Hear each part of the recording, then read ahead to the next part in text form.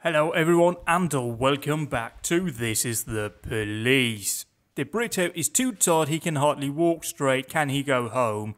Yeah, alright, tiredness does allow. Your father's funeral is today, can you leave me so I can go to the burial?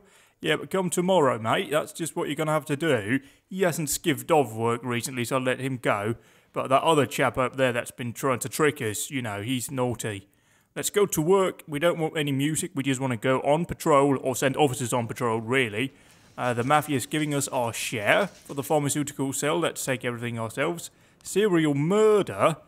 Let's see here, 21-year-old Alison Bell. Okay, we need to assign 2 detectives over there. So we need to clear someone from another investigation that we have going on. So let's look here at our investigations. Who's working today? We can't see that from here, which is a bit annoying. They're all at home. What about drug possession here, detectives? They are working apart from Nava. What about the double homicide over here? Yeah, they're working too, but they're pretty crap. Let's see out here with these. What do we have here? They're also quite crap. So let's see here with this one. Do we have anyone that's half decent? We've got bowling here we'll take care of. And what more? No, close this down and then go in here on the double homicide. Actually, no. Let's have a look on the homicide over here. That's been going for a while. Let's get Anthea Turner off this one. He's at home, so we won't get much results there. So we'll go ahead and we'll assign these over to the serial murderer. 21-year-old Alison Bell, City Hall intern, was brutally murdered at her apartment. We'll put Bowling Green and Turner on the case. Off they go. We now have an assault at the residential area. An obese man found himself stuck in an elevator, but when people attempted to help him out, he lashed out and began to strangle one of them. This is the 3rd time I'm late to work, and it's all because of this fucking elevator. Well, that's no good, is it? Let's get Degar and George Best on the case. They can deal with that. It's just a man, fat man, strangling someone. It's not a murderer yet. We now have another call pretty much on the same spot with a attempt at murder. An elderly concierge reports that he saw an angry girl through the window attacking someone's car with a baseball bat, yelling, "Get out, you painted wretch. Come on, I know you can hear me. I will kill you myself." I don't think that's technically attempted murder. That's just destruction of property with some terroristic threats on top. We'll get David Mitchell and Mikhail Gorbachev on the case. We now already have some frames found over here. Well, that's not helpful, is it?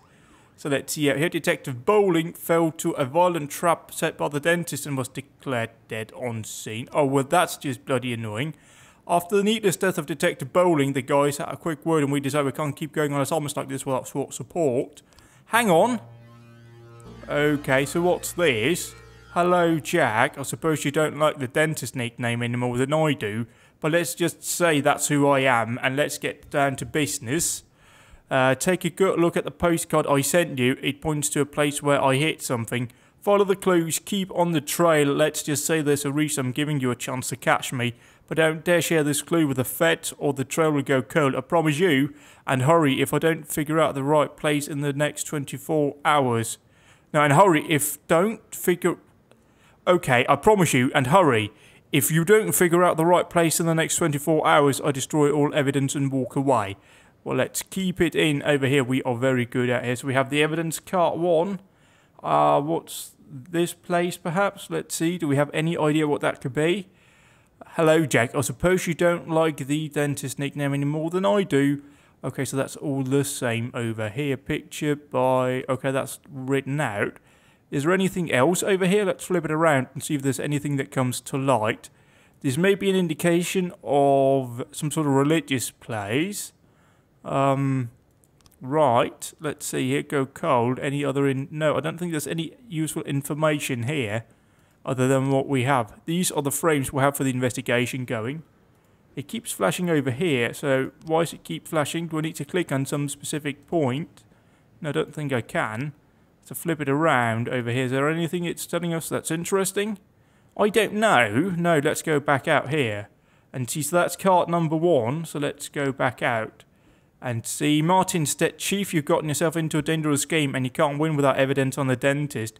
You hold in your hand a key to what happened to the victims. Look closely at the image on the card. It will help you figure out where the evidence is hidden.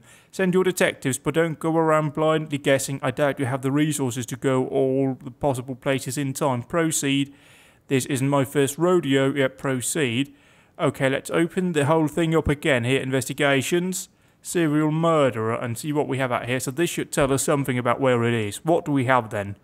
Okay, let's break it down and try and view this in a sort of more metaphorical standpoint. We got the people playing the troubadours over here. Could this be the ballet place theatre we've gone to before, Sophocles?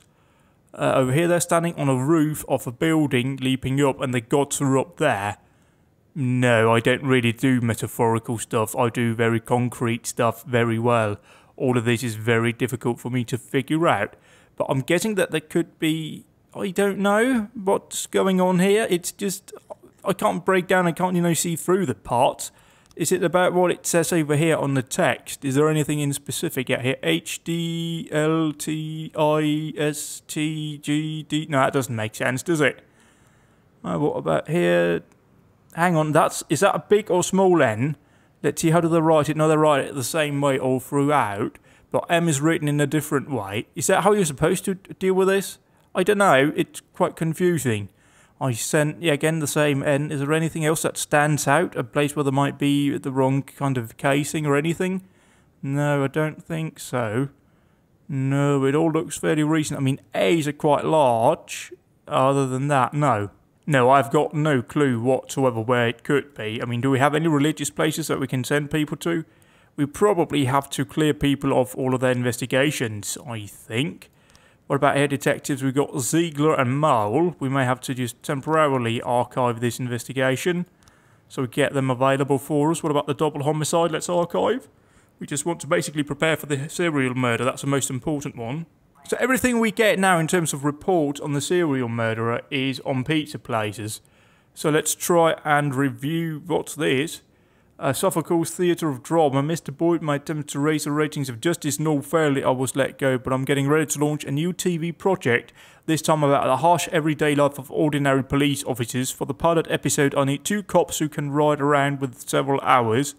We'll go around the city in the police car and record various real-life stories. Your officers will be awarded $300 and you'll get a more impressive bonus. This time we do have a real budget. We don't have that many coppers, but we'll get Hugh Grant and Sanu on it. And they can probably rest up or something, I don't know. Well, let's go in here now. We know that it's something to do with pizza. Well, this doesn't look like pizza at all, does it?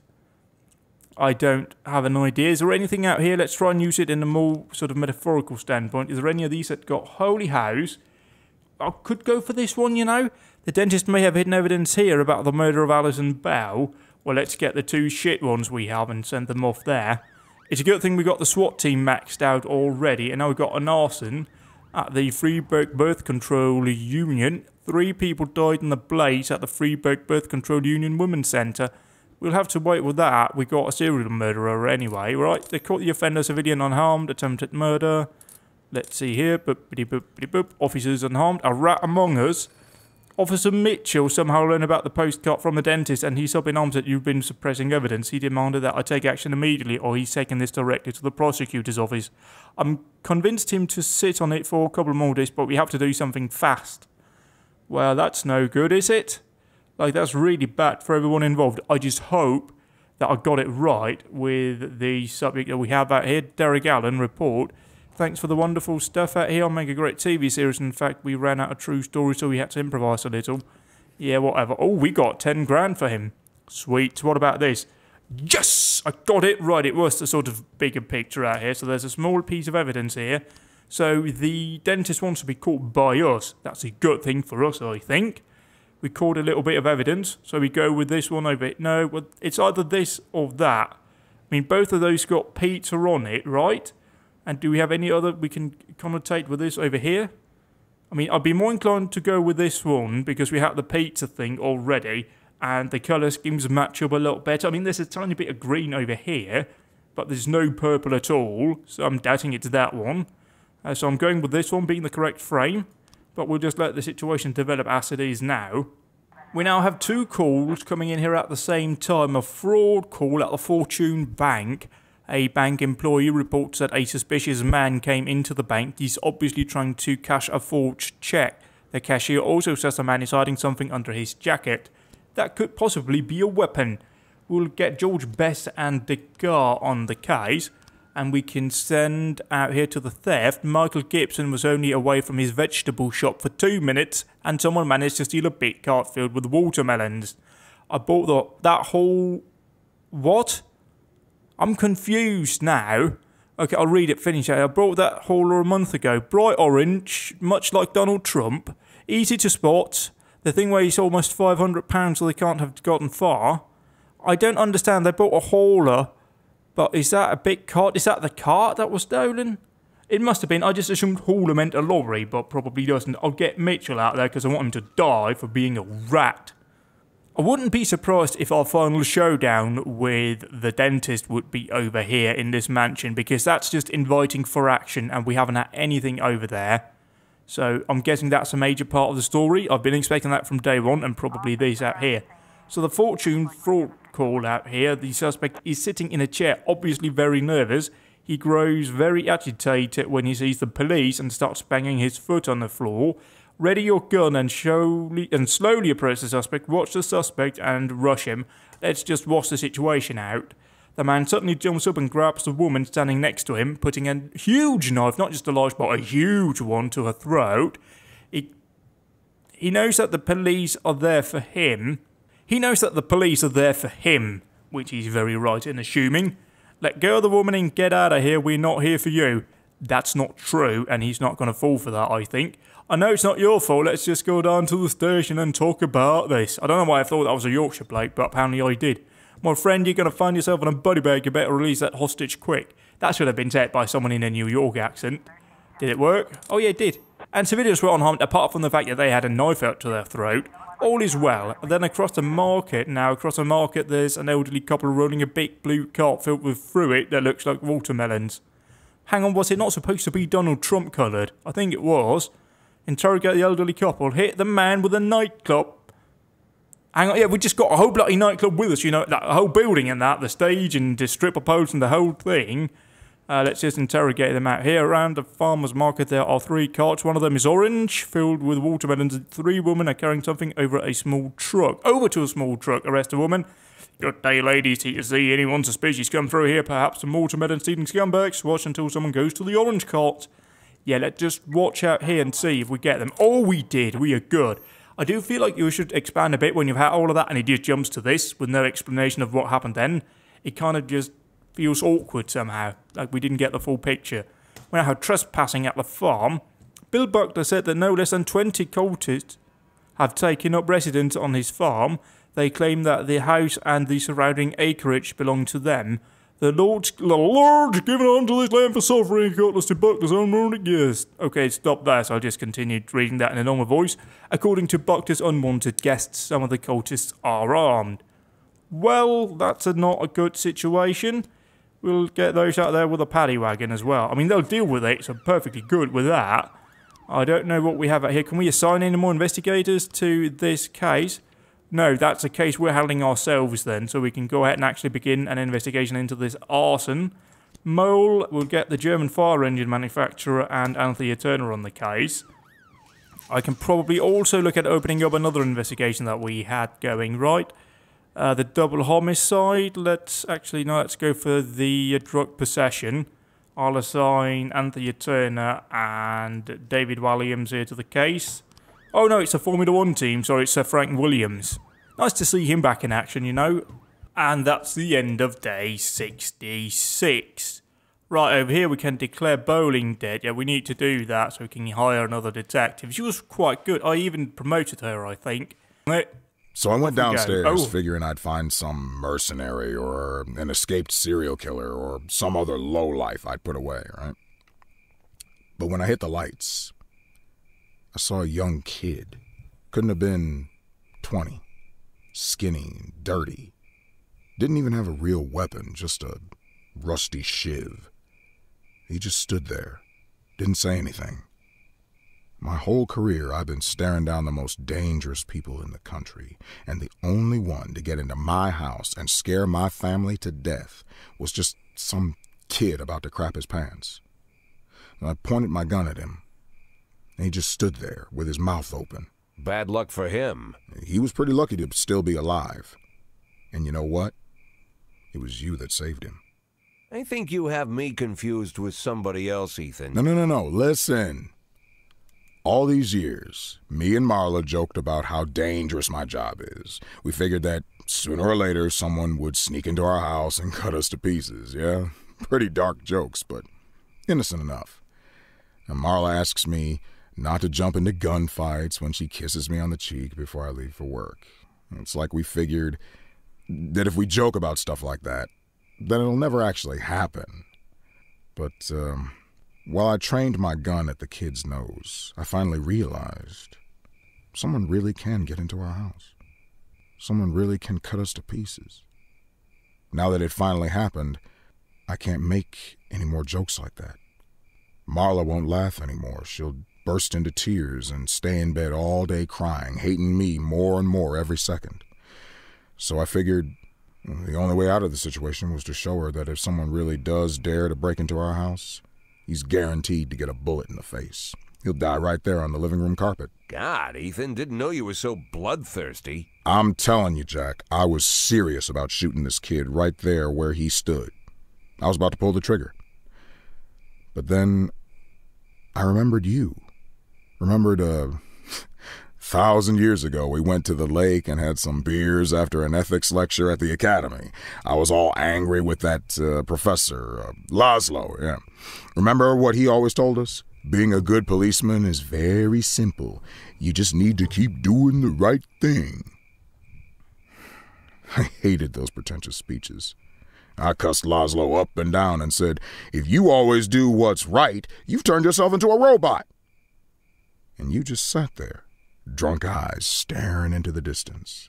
And you were all calm and said, no, Ethan, it's the other way around. To do the right thing takes everything you got as a human. I said that. Oh, what an idiot I was. Come on, Jack, it's not funny. When things get bad, it's those moments you gotta be hopeful and stay human. And I did just like you said. I stayed human. And then I slapped the cuffs on the kid in one quick move, just like Bobby Flash. Bobby Flash? What? You don't remember Evening Freeburg, the old news column? Stories about the cop hero Bobby Flash?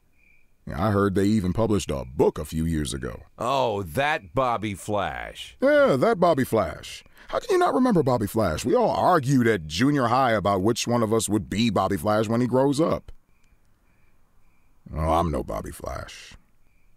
A hero cop would never think about shooting a terrified teenager.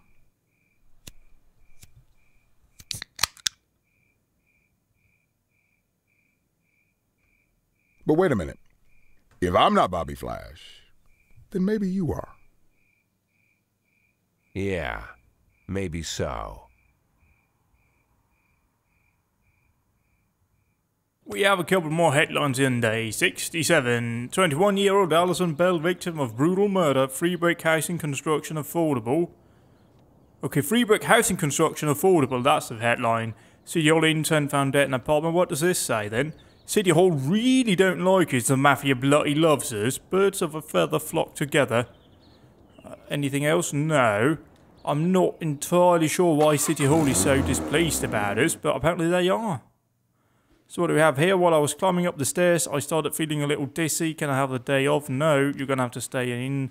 Yes, if you're too tired, that's fine.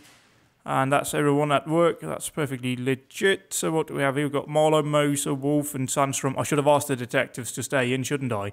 Oh, well, we'll just go to the map. No, wait, I'm the only one investigating that one, ain't I? It's perfectly in control out here. Mafia, my share.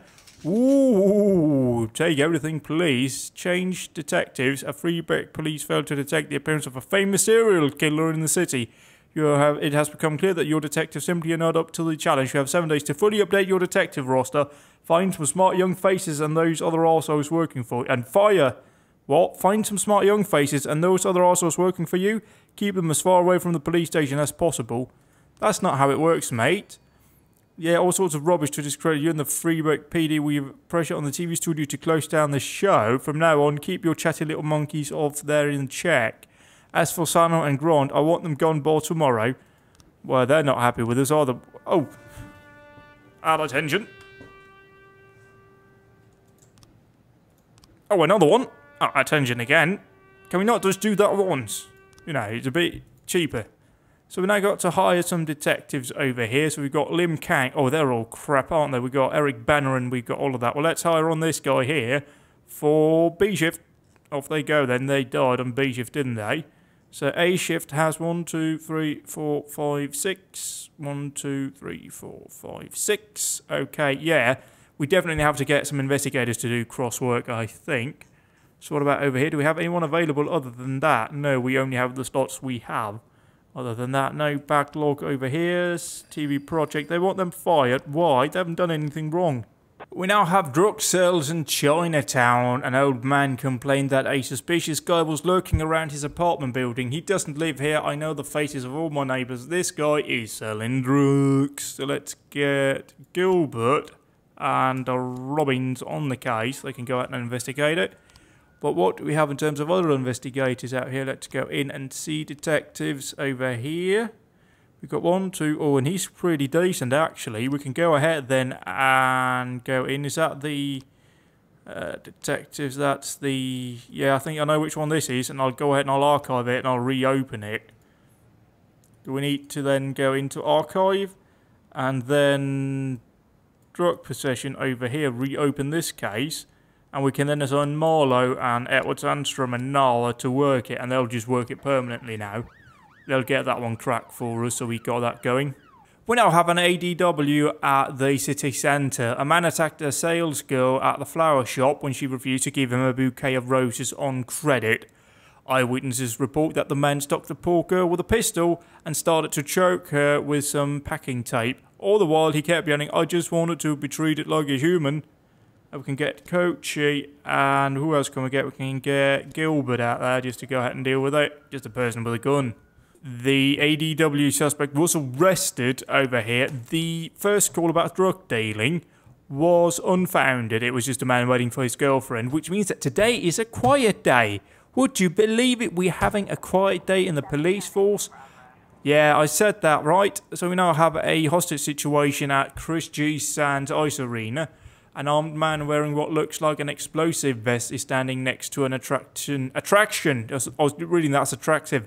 As an attraction at the ice arena, demanding that the dangerous stuff be dismantled and removed right away. Party visitors and their children are trapped on the Ferris wheel, and the offender is refusing to let them leave. Well, this is not good. The hostage situation was resolved peacefully. Every officer got a little bit of boost. No people were harmed and the suspect was arrested. We now have an abduction in the suburbs. We'll hold off with that until SWAT has cleared itself from its other call. The abduction call comes in here in the suburbs. Philippe Santos said that his former business partner, together with 3 armed accomplices, broke into his house and demanded money. Santos couldn't pay. He keeps all his cash in the bank. So they kidnapped the man's wife and their infant and took them to an abandoned house on the outskirts of the burbs. They ordered him to return with the money within 3 hours. His name is Rafael Souza. We created the company 3 years ago. Business was lousy, so he blackmailed me after the first year and forced me to buy him out. For a huge sum of money, now he's found out that the business turned around and he wants even more. Oh dear, let's get those assigned because we also have a homicide at the motel. A motel manager saw some people dragging a limp body from one of the rooms. Now they're tearing the room apart, obviously looking for something. We'll get Nakasaki, Khan and Jane Austen on the case over there. Our officers arrived at the abduction. A man with a gun in his hand is smoking on the porch of the abandoned house. Shoot the suspect, arrest the man and go inside and go around the house to the back door. Well, let's get one in custody. The music inside the house is pumping loudly, so we pretty much had that guy arrested without anyone knowing about it. Got it. 3 armed men are sitting at a table playing cards, and in the corner there's a frightened woman with a child. Pull the cord on the music player and order the men to give up their weapons. Rush the men and rush over to help the woman and the child. Let's go for the men. Immediately always go for the men. Just take them out. They are the threats in that situation. The woman is not a threat. She can wait. She's an innocent party in this case. And the homicide is also coming up here. There's people shining flashlights inside the room and the voice of the perps are raised. Draw weapons and secure the room. Wait until the criminals exit on their own. This is the police come out with their hands up. Let's use our element of surprise. The criminals are confused. One has a knife and the rest just have flashlights. There's a body on the floor covered in stab wound. Shoot the man holding the knife. Take aim at the armed criminal. We have you surrounded. Drop everything and reach for the sky, buddy. Reach for the sky.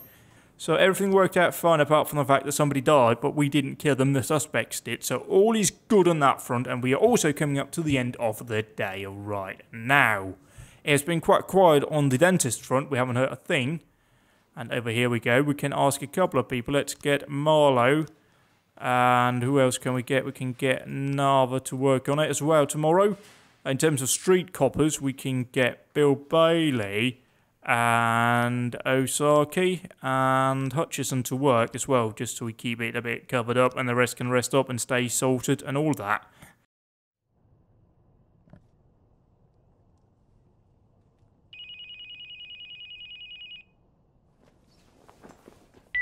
Boyd here, and I hope you have a hell of a good reason for calling me in the middle of the night. I'm sorry, Mr. Boyd. I'll call you back later. No, wait. You're the girl from the prosecutor's office. Lana, right? Yes, exactly. Oh, I'm so embarrassed, Mr. Boyd. The first thing Mrs. Broom told me about you is that you almost never sleep. I don't sleep too much either, so I thought I'd call you and apologize for last time. But it wasn't the last time, was it? Well, I've been going over our conversation in my mind, and I realized how stupid I sounded. You're the chief of police, and there's a strange girl calling you, saying she'll be the next city prosecutor, just to share the news, I guess. I must have sounded crazy. Not so crazy as you imagine, Lana. When I learned I was going to be police chief, my parents were already dead, and my only friend was working 1,000 miles away from Freeburg. Wife and kids were relaxing on a distant island in the middle of the ocean. Took me 6 hours to get a hold of them.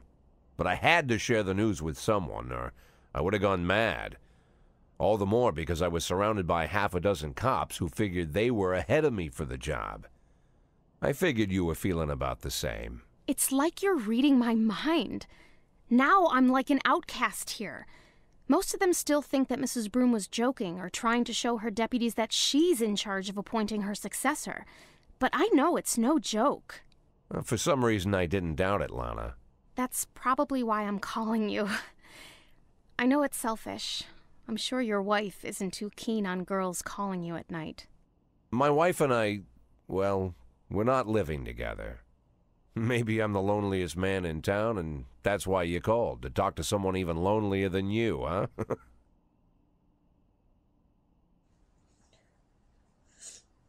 Lana? You know, Mr. Boyd, maybe I'm an idiot, but until this moment, I didn't realize how lonely I am.